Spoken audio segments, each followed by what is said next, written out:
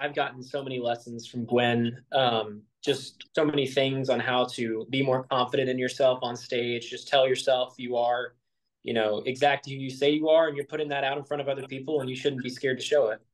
So I've learned a lot from just the amount of confidence she can exude on stage, just how much she can own it. So I mean, yeah, that's what I've taken away, because during blinds I was a nervous wreck. I was just singing kind of just to hopefully sound good enough to turn a chair.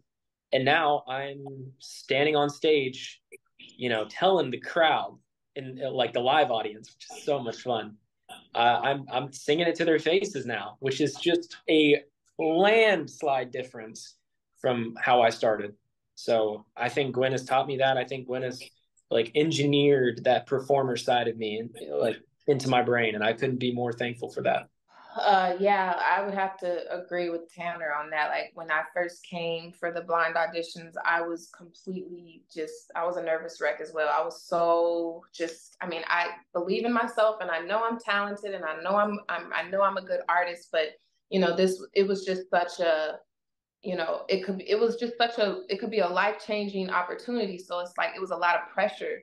So, it kind of like took over a little bit, but I was grateful enough that Gwen turned her chair for me. And, she has always told me, just be myself. She's always been really big on that. Just be yourself. And, it's been a really great growing. I've grown a lot as far as my, just my confidence as an artist. And, because sometimes I would get a little nervous in front of her because I'm like, damn, this is good. I'm sorry. Dang, this is Gwen Stefani. So I'm just like, I would get a little nervous, and she will tell me like, you're so good. You have no reason to be nervous in front of me. Just keep doing what you're doing and just keep being yourself and stay true to yourself as an artist. And I appreciate that, and I have gained so much more confidence throughout this competition because of that, and just applying the tools that she's given me.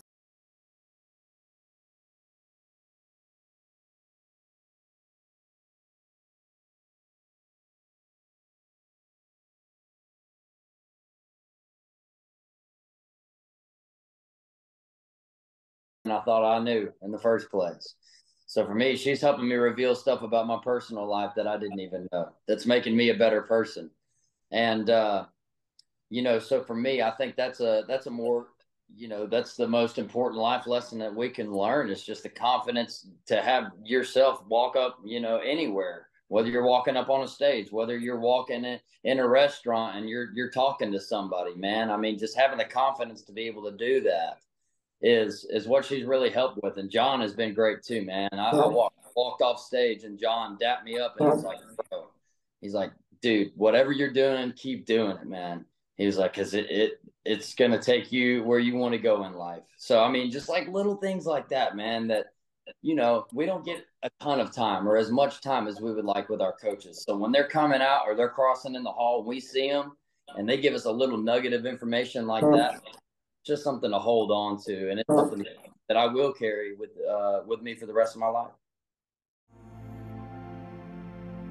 And I want these words to make things right, but it's the wrongs that make the words come to life. Who does he think he is, if that's the worst you got? But